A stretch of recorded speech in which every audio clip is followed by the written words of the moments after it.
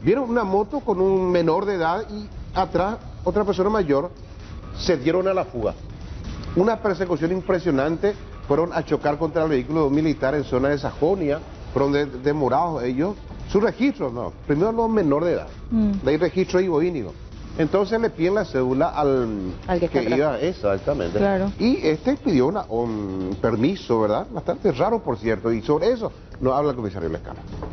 Bastante particular tuvimos la noche de hoy, Grupo Lince, que estaba haciendo su recorrida en jurisdicción de la cuarta metro, divisó una motocicleta con dos sujetos en el mismo.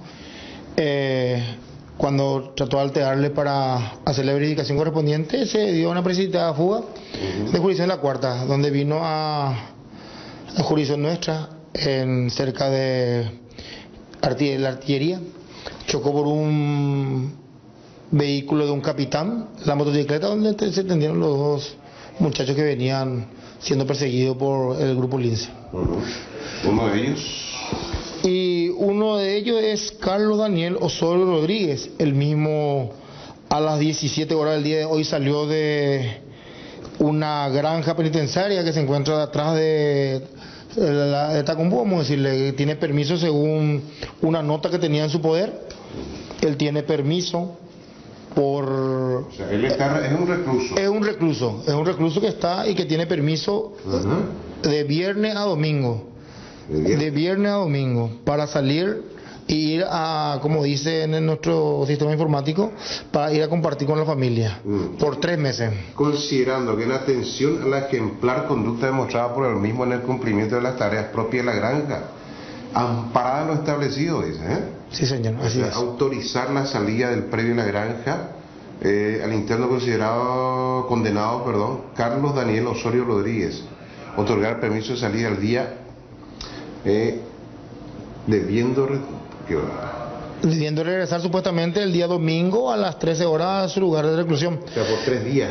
Sí, por 3 días, viernes, sábado y domingo. Y el mismo tiene frondosos antecedentes.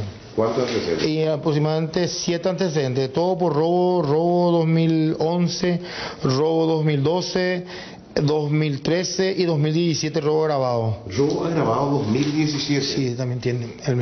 Y ahí dice que tiene un excelente comportamiento. Tiene un excelente, según el documento que nos presentó. ¿Quién firmó el documento, por favor? El documento está firmado por la directora de dicha... Gladys Chaverón, directora. Sí, la directora.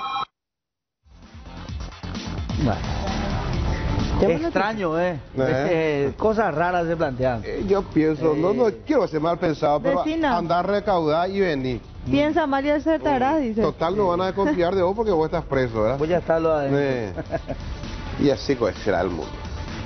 Qué terrible. Me supongo que van a investigar eso, ¿verdad? Sí, me imagino. Ojalá. ¿Qué, Rodri? Fue liberado él. ¿Sí? Por la fiscala. Al final.